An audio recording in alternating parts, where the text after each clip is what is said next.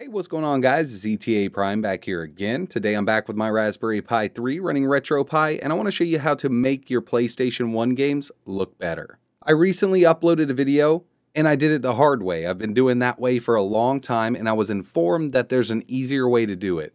So let's go ahead and get into it. I'm going to start a PlayStation 1 game, Bloody Roar 2. So this method is so simple. I wish I would have known about it earlier because I've been doing it the hard way for a long time. I didn't know that they added this option. I'm going to get into some gameplay real quick. Now this method works best on the Raspberry Pi 3. If you're running a 2, it could slow your system down, so you'll get lower FPS in PS1 games.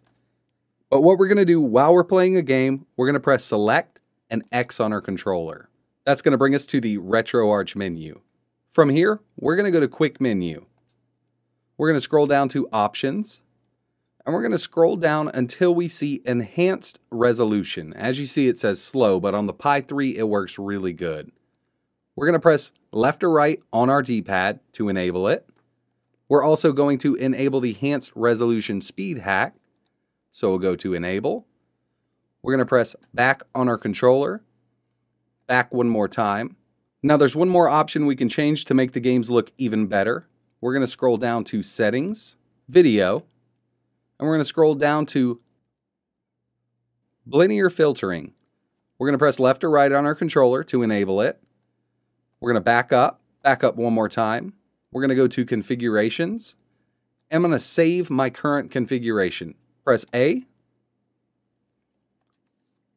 Now we're going to exit RetroArch, press Select, and X on your controller. So the game looks so much better now. If you followed my old video, I'm super sorry because, I've been doing that way for a long time. I did not know that they added this into the RetroArch menu, and I'm glad they did because this is such a simple way to make your PlayStation 1 games look better on your Raspberry Pi. If you guys have any questions, let me know in the comments below. And like always, thanks for watching.